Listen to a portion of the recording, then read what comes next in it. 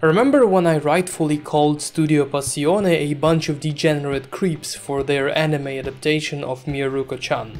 Well, recently I saw this pile of shit was airing. It's an isekai anime about a guy who goes around murdering people in their sleep to buy himself a sex slave. And can you guess which studio produces this anime? Studio Passione, of course it's Studio Passione. It feels so good to be right. Anyway, anime truly is a special medium. While young adult fiction novels, for example, are trying to convince you that toxic relationships are good, anime is like, hey, slavery is actually kinda nice, and kids, well, they're kinda hot. With the barrier of entry being historically low, anime has truly become a breeding ground for capitalist innovation. And by innovation, I mean endless pandering to the animalistic impulses of 14-year-old boys. Yes, sure, you can produce media with some sort of social commentary or progressive moral messaging. Or you can just make an incel wish fulfillment fantasy about a highly fuckable 15-year-old schoolgirl. We both know which one is easier to make money off of. So what about slavery? Slavery is extremely prevalent in the isekai genre of weeb media. And what's concerning is that it's almost never challenged by the protagonist, who usually comes from the modern civilized world. In fact, slavery is more often beneficial to the isekai protagonist as a reliable way to obtain a party member or a involuntary romantic interest, since apparently nobody would stick around them of their own volition, which plays into the audience's fear of rejection. Let's take a popular anime as an example of this, Rise of the Shield Hero, which is a power fantasy / revenge story with a major incel appeal. The main character is betrayed and, more importantly, is cucked by a princess, no less, just for fun, basically. So naturally he decides he cannot trust anyone ever again, and therefore he has no other choice but to become a slave owner.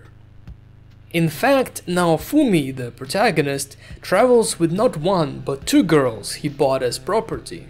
And the problem of slavery is only ever brought up by the antagonists, be it by the other heroes, who are portrayed as gullible, idealistic and stupid, or by the evil nobles, who made it legal in the first place.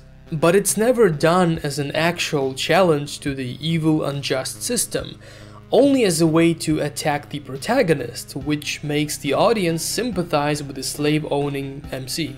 To justify his actions further, the anime relies heavily on the notion of a kind slave owner, which is the exact same argument many North American reactionaries use to whitewash the history of their slave-owning founding fathers. In actuality though, you cannot be a kind or good person and own slaves at the same time. And if you think you can, congratulations, your moral compass is fucked. On the topic of fucked up moral compasses, let's talk about child molestation. As a responsible progressive, I am all for the adequate destigmatization of pedophilia to make sure that non-offending pedophiles can safely seek the treatment and support that they need. But I sure as fuck will never find the actual child predation and its normalization in media to be anywhere near acceptable. And this is where many weebs seem to disagree with me. Japanese pop culture and anime in particular has been fetishizing youth and straight up sexualizing kids for decades. A good example of that would be a wildly popular modern media franchise, Mushoku Tensei. Mushoku Tensei is another isekai story, with a high-budget anime adaptation. Some even call it the grandfather of isekai. The rough premise is this: a 34-year-old reclusive, ugly bastard who jerks off to children, even during his parents' funeral, is reincarnated into a fantasy world where he grows up in a wealthy family that provides him with everything, and where he becomes stupidly powerful thanks to his inborn magical talent and a bunch of plot contrivances. As a 40-plus-year-old in a child's body, the protagonist, Rudus, never passes an opportunity to be a creep to women, and goes to great extents in grooming / child molestation. The end game of the story is him having 3 wives, 2 of whom he met when they were 5 and 9 years old respectively, and the other one was his age, but with a permanent childlike appearance. Since she's actually a 100-year-old dragon, as they say, childlike Roxy can be properly sexualized while technically not crossing into the child porn territory. And as such, the audience gets to watch her masturbate right in the 2nd episode of the anime. Wonderful stuff.